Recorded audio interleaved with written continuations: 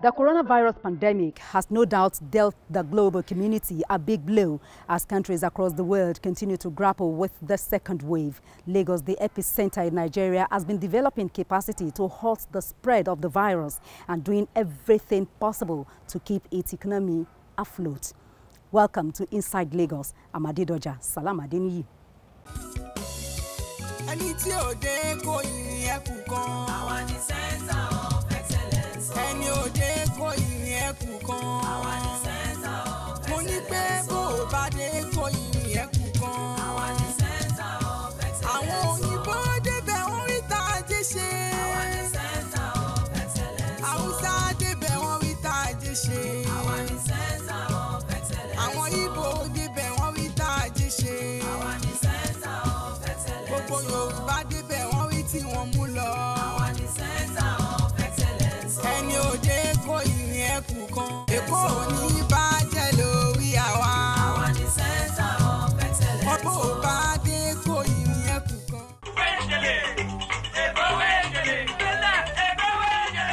No woman or child should die from normal life-enhancing process of procreation in Lagos. And that's the reason behind the newly constructed maternal and childcare center in Badagry. Inside Lagos picks it up from the inauguration of a housing scheme in the same town of Badagry by Governor Babajide Sanwo-Olu. Have a listen.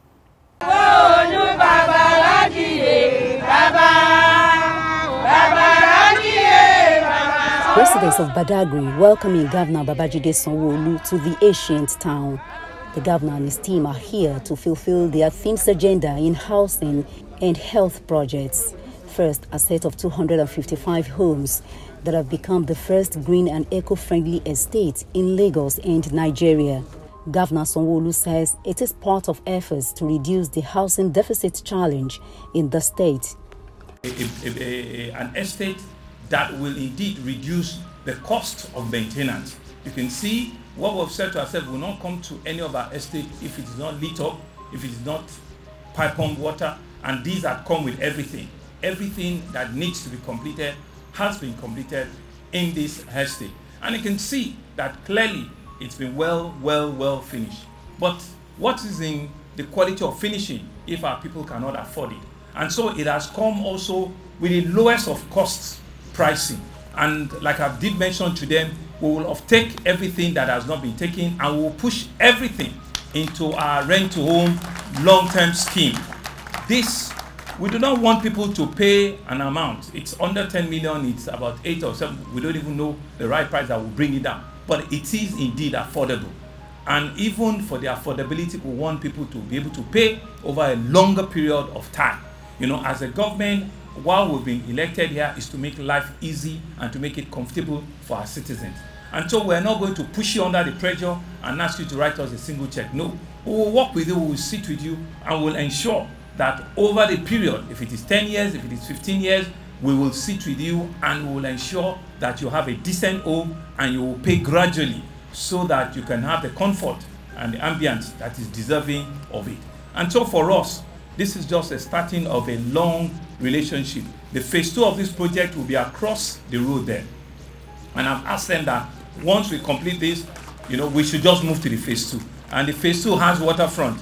You know, this is another shoreline. This is staying in Ikoyi of Badagry or staying in Victoria Island of Badagry, which will have single dwelling and all of it. And we will ensure that it's also cost efficient like this, it's affordable and it's accessible. And on the road as well, you can see that it's motorable. We're also going to try and finish up this road. So what are we about? We're about ensuring that we deliver quality to our citizens. We're about ensuring that what we promise our citizens, what we promise Lagosians, we are continuing to meet it. And after this place, we're completing a 660 in Igoengodo very shortly. You know, we're also completing work in Ajara Badagry. It's just down the road here where we have 420 units. I want to charge, I'm not congratulating them yet. I'm sure they have other ones in Igbobo Bayeku, about 360. We have another one in Shogutedo, about 744. We have another one in Ibishe that were pushed LSCPC and Ministry of Housing, about another 420. We're hoping that all these houses will be completed before the middle of this year, and we can go out and hand over the keys to our citizens. So what we're about is to ensure that whilst we create that environment for our people to be homeowners, because it's one of the real essence of where we're living. Everybody wants a place to put his head at the end of the day. Work will also commence on Workers' Village in Ishefuayobo with 608 bedroom flat. The Workers' Village at Imota with 501 home made up of 2-bedroom and 3-bedroom flats, which is a joint venture scheme, will also take off. Our desire is to grant easy access to home ownership for our workers and their family.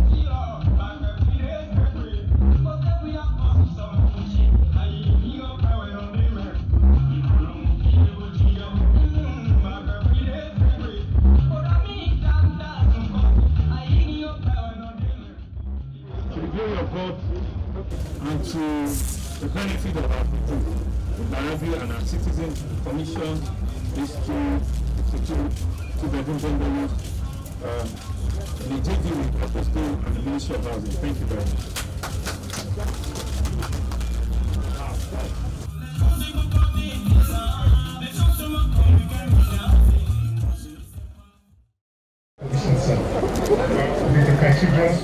After the inauguration of the reconstructed 5.5-kilometer long hospital road, next was the health infrastructure. Governor Sanwo-Olu inaugurates the School of Anesthesia and new MCC at the Badagry General Hospital to address the twin issues of maternal and child deaths in Lagos State. It has a radiology center. Of course, it takes care of pediatrics, which are the little children. It addresses family planning issues and all the immunizations that they need to have.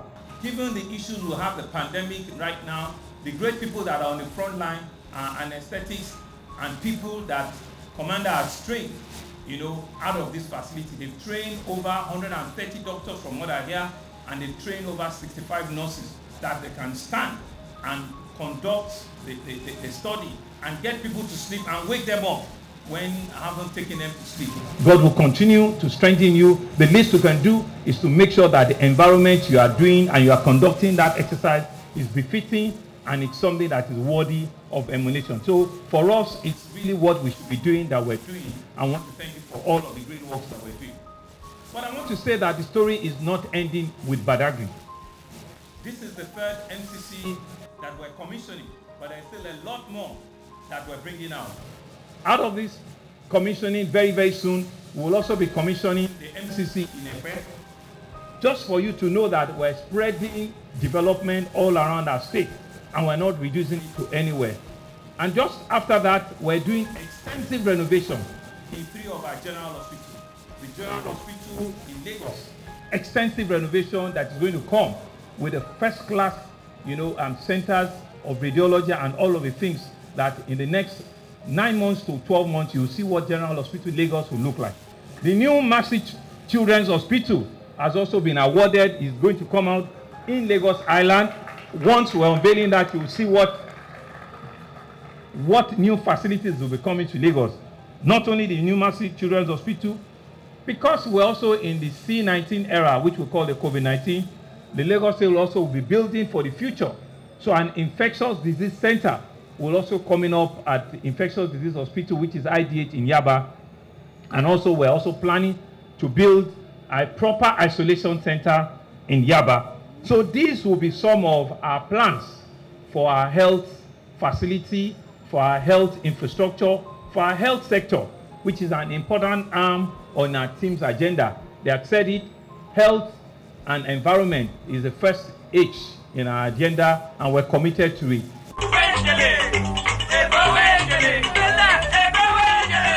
Governor Babajide Sanwo-Olu says no going back on schools resumption as the second wave of COVID-19 worsens. He attributed safety from domestic violence as the major reason for insisting on the reopening of schools. This is the Lagos State Governor's first COVID-19 briefing for the year. The epidemiological update. Top on his agenda was the school's resumption that has come with mixed reactions. Schools in Lagos reopened on Monday, 18th of January, with the new staggered system introduced by the government to reduce the number of pupils at all schools. Governor Sanwo-Olu explains the rationale behind the schools reopening in the face of the positivity rate of COVID-19. It was a very difficult decision to make in light of the second wave of COVID-19. But I can assure you that it was the best decision for our children at this time, as their safety and long-term development, especially our most vulnerable children. We have considered all of the prognosis before we took this decision. The staff and management of the Ministry of Education, the Office of Quality Assurance in the ministry, have all been monitoring compliance of both the public and the private schools with the safety policies and protocols laid out. And I can assure you that on a daily basis, we will be monitoring the level of compliance and how things are turning out. And we're just hoping and believing that people will do the right thing. And so I want to enjoin parents to ensure that the protocols of safety are adhered to at homes, and that they model responsible behaviors for their children at all times in and out of their home. If you remember, what we're doing is that we're not actually even bringing all the children to school. So they're doing 1 day on, 1 day off. At best, it's 2 days or 3 days that they're coming to school. So we're not crowding the classes. We're also not crowding the pupils to come all at once. So they've also spread out, the numbers, and their furnitures are well spread out to reflect that social distance. And why do we need to do that? There's something that also we've not communicated. And it's the fact that last year, after the first lockdown and kids have to come back to school, we're still looking for about 24,000 children that have not come back to school. And so there's a challenge. If you keep them out for that long, their parents or their guardians now turn them to other things, right? Instead of ensuring that they still have time to come back and have a learning, even if it's twice a week, even if it's 3 times a week, at least it's been registered, he has a class, it's the beginning of a session, right? And you can monitor them. Once some of those things are in, we just don't want to throw them because they will just be roaming and they become endangered. You've seen incidents of, child abuse, all sort of, unprintable things that are being done to these children. So we believe to a large extent that school sometimes happens to be the safe haven for them. And we've done a roster in which we'll ensure that they keep social distance, and we're monitoring. We have not said that our position is sacrosanct and it cannot be reviewed a week down the line, right? That is not an end to end. It's something that if we realize and we see that compliance are also not, people are not taking responsibility, we'll make a recall. That's why decisions will be reviewed from time to time. Right, so join us in this conversation and let's see, how things turn out. We have also looked at the other side of it, and I can assure you that we're not unmindful of the science. We're also not unmindful of the social issues that comes with some of this issues. Figures from the NCDC shows Lagos has 41,400 confirmed cases out of the 32,000 cumulative tests conducted. The state government has discharged 32,296 patients and lost 276 people. But 8,828 patients are still on admission, and most of them require oxygen therapy. The governor says with the behavioral pattern of the second wave of COVID-19, they have decentralized the availability of oxygen across 10 centers of the state. The increase in the positivity of cases has necessitated the provision of a greater amount of concentrated oxygen for the moderate to severe cases on admission at the isolation centers. Over the last few weeks, the demand for oxygen has risen from 70 bottles of 60-liter cylinder per day to as high as 350 6-liter cylinder at only our Yaba mainland hospital. This is projected to even double, as we're expecting that we might have a need to up to 700 6-liter cylinders before the middle of February, towards the end of January into the middle of February. In addition to providing oxygen at our isolation center, the state government has decentralized the availability of oxygen across the state through the provision of 10 oxygen and sampling kiosks. This oxygen therapy and other related services will be provided to patients that require them. I'm glad to let you know that 5 of these 10 centers have been commissioned, whilst the remaining 5 will be ready within the next 3 to 4 weeks. And of course, it's important for us to mention that the 5 that has been commissioned are inside the MCC at Etiosa, the MCC at Alimosho. They are purpose-built oxygen triad centers at Koka Aguda Primary Health Center, at Mushin General Hospital, and Isolo General Hospital.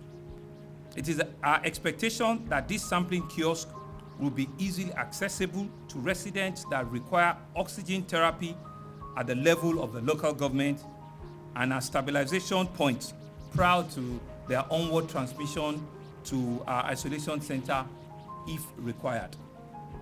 This strategy is to further increase our fighting chance of Lagos residents that have contracted the virus and require oxygen therapy. As a result of the increased demand of oxygen, the Lagos State government has commissioned the oxygen plant at Yaba Mainland Hospital, and we're waiting to receive in the next week or so additional 2. One will be sited at Bagada General Hospital, and the other one with the PPP will be sited at the Lasut Hospital in Ikeja. The one at Lasut should be able to produce about 200 bottles per day. The one at Bagada is about the same size as mainland, so it's about 60 to 70 bottles per day.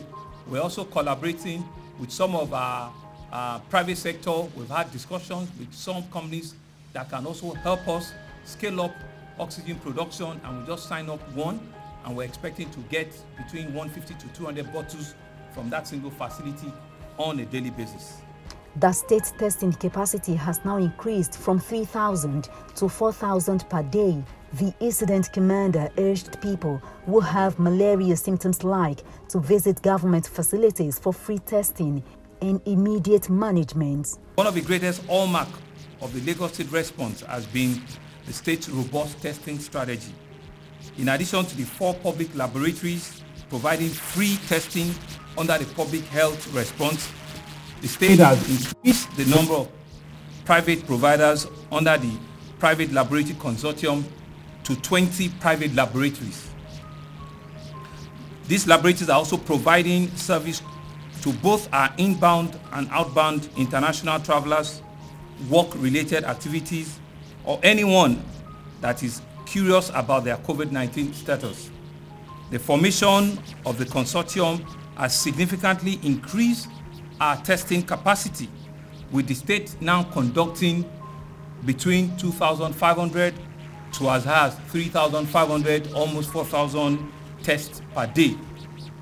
So far, a total of 263,358 tests has been conducted between our public and our private laboratories, with 41,374 diagnosed as positive. This has allowed us the opportunity to target our interventions with precision and ensure the effective use and mobilization of resources. It is important to clarify once again that those that fall within the case definition, that is, have symptoms such as fever, cough, cold, inability to smell or taste, have headaches or general body weaknesses, or those who come in contact with anyone with any of these symptoms may be eligible for a free testing at any of our public laboratories. Our telemed service, called the EcoTelemed, has been deployed to assist in the management of residents in the comfort of their homes. Available to reach on this toll-free line is 08000 EcoMed, 08000 EcoMed, or 08000 356 633, 08000 356 633. The telemed service is manned by professional medical personnel to help nurse infected individuals back to health. They also have the ability to assess the severity of patients' condition and facilitate the evacuation of worsening cases if need be. In addition, they also assist in facilitating the delivery of the Lagos State COVID-19 care packs, which contain items that can be supported affected residents. I enjoin Lagosians to take advantage of this service. I can tell you as your governor, I have tried them. And you can be rest assured that it's life. They have capable and professionally trained staff at the other side to be able to listen and take the complaints that you might require. Governor Babajide Sanwo-Olu also urged residents of Lagos to live and act responsibly by wearing their face masks everywhere and also follow the social distancing guidelines and other safety protocols to flatten the second wave curve before the arrival of the vaccine.